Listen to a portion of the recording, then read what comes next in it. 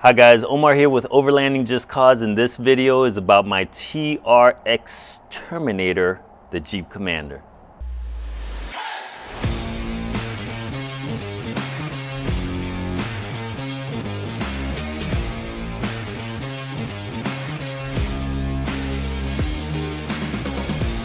Hey, so in this video, I want to talk about the coil springs that I added for the Jeep.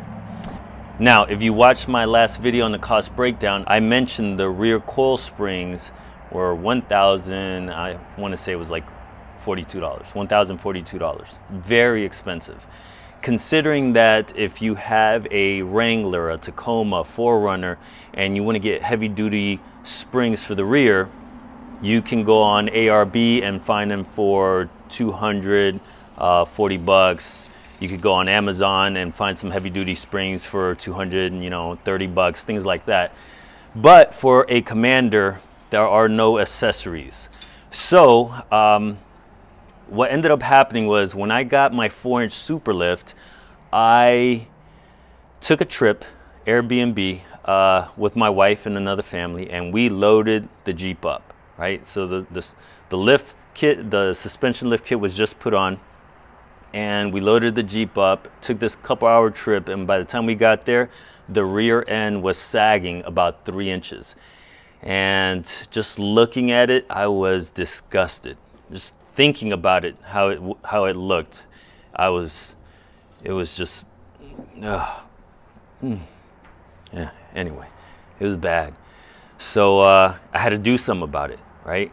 What made it even worse was when I got home and I unloaded the car, it went from 3 inches to 2 inches. I mean, it was still sagging and very noticeable. So again, I had to do something about it. I ended up calling my magical mechanic and asked him what are some options. Of course, you have options of putting a spacer lift to make up that difference. You have air suspension that you can do. I wanted to get just beefier coils. Well, he gave me the contact information for a company out of Kansas called Coil Spring Specialties. I talked to a man named Kevin who was very helpful, very knowledgeable, and very patient. He helped me out, and him and I on the phone went through the whole list of things that I had envisioned for my car, for my Jeep. Told him I was getting into overlanding and how I wanted to build it up and how I wanted to add all this stuff. So what he ended up doing, or what we ended up doing, was taking the OEM specs of the vehicle, adding 4 inches for my lift, and then adding the weight that I was going to add for the Jeep. One thing that I was not aware of, now again, I'm a newbie, guys, I'm new to all this kind of stuff, and I'm learning every single day.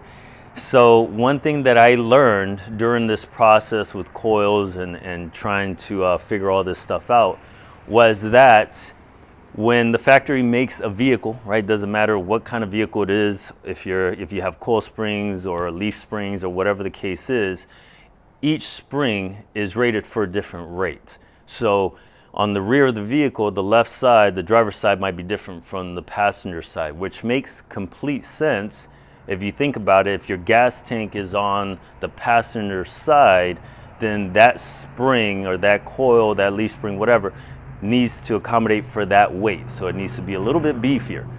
I completely skipped my mind. So when you buy a suspension lift kit, these coils, the springs are not rated for your vehicle. I mean, it might fit your vehicle, but the OEM specs aren't there. So even though once I put the 4-inch Superlift springs on, as soon as I added weight, it just sagged down. If you look, so again, this is the 4-inch Superlift coil, and this is the new coil that's installed on the Jeep. Now there's literally probably a good 12-pound difference, and you could just see this just looks way beefier. We had to take the OEM parts for the left side and right side of the rear, and again he added 4 inches, and then we went down a list of all the things that are on the vehicle. So for example, the rear bumper, the tire arm, the tire itself, all that weight combined, about 300 pounds. A loaded fridge with the fridge slide, another 100 pounds. The platform with the unistruts, you know, another 40 to 50 pounds. The roof rack with the Pelican cases and the awning, another 100 or so pounds. The total weight came out to about 500 pounds. I also told him I wanted to add water, because I added a water system eventually. If you guys haven't seen that video, check it out. We rounded up to 600 pounds of additional weight. And this is what we came up with. It's a beefy spring. This is the super lift coil. Right? I can like hold this with one hand easy. This one, I mean, I'm pretty strong, you know, I work out. But this one is a lot heavier. I mean, there's a significant difference. But you can also just see how much more stout it is between the 4-inch super lift coil and this custom made coil. Let's take a look of how it looks installed on the vehicle, and I'll show you how far down it was sagging compared to how it sits now. All right, guys, so here is what the hell. I was looking for this. Sorry, guys. So here's that beefy coil, and you can see, I mean, it's been on there for about I would say 5 months now, and still have had no issues. Everything's been riding great. And if you notice there, from ground, man, there's that damn sign again, from ground to top edge, 39 inches.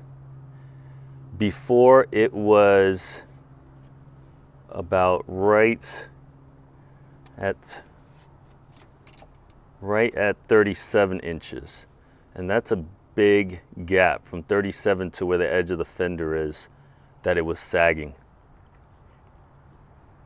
I couldn't let that go.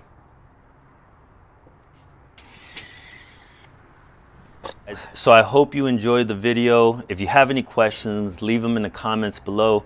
Again, guys, I'm new to all this, so every time I do something, I learn a lot. So if you have any questions, you know, please feel free to ask. I answer them right away. Stay tuned next week for the next video. And also next Thursday is Thanksgiving, so happy Thanksgiving. Enjoy the family, enjoy the time off if you have it. Be safe, and I'll see you guys next week.